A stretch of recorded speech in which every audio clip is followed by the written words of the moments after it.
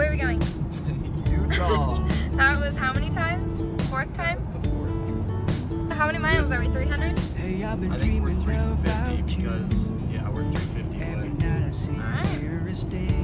Well, we still have a long drive, and we're in the mountains. Josh, I had a I was riding all night long. Anytime you're beside me, yeah, it's what you do to me. I can barely breathe. Teacher. What's up? You gotta pay attention when it's snow. Well, we're not in snow right now. We were in snow. We just made our last stop, and we're 2 hours away. Yeah, we're 2 hours away from Salt Lake City. Almost there. 2 out of 11. The home stretch. I'm just ready to get out of this weather.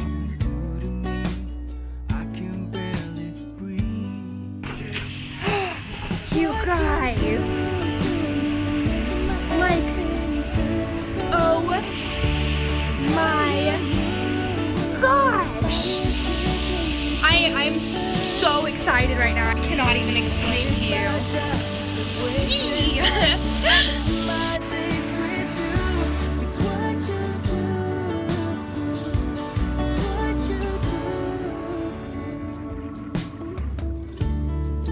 I can see you in front of me.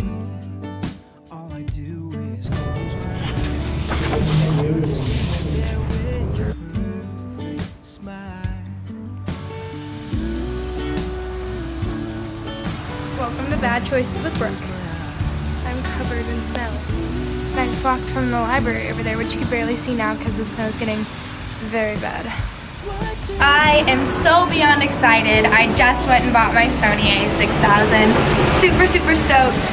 I wish I would have been vlogging this whole trip. I'm currently in Utah getting Matt settled in Salt Lake, but it's snowing and this is the first time I've genuinely seen snow like falling from the sky and staying on the ground, unless I was just like up at the mountains, which is just totally different. So I am loving it.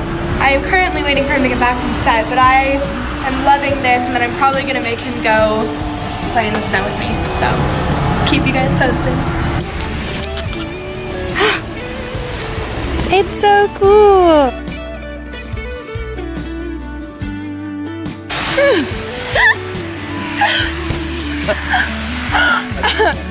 Hey. Hi. Hi. Are you cold? I am. Don't run in the street. Get out of the street, small child.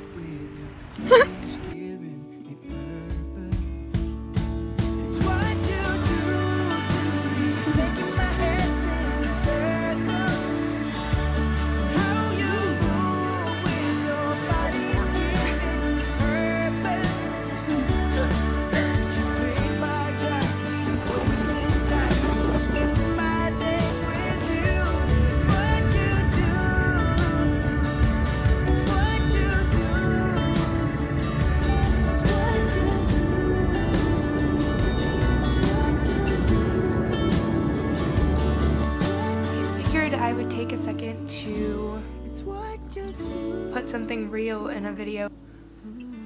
Just kind of put it out there that things aren't always perfect. I think we kind of all get a little bit lost in the world and like our views and what we want things to be, but we can't necessarily always choose how we want things to be. Obviously, you guys have gotten to see bits and pieces of this trip. It's been great. It's been exciting. I've been very happy to be here. But now I'm going home. Sometimes you just have off times.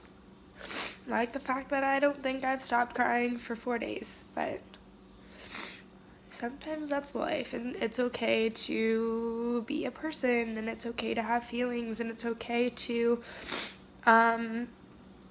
realize that, you know, 6 months away from the person that you care about is going to be kind of difficult, but, you know, that is what it is.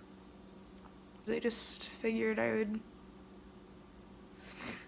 show you guys the other side of there's also the like reality of going home and going back to obviously my family, which I'm excited to see, and work and everything, which I'm excited for, but it's still sad. So that's that.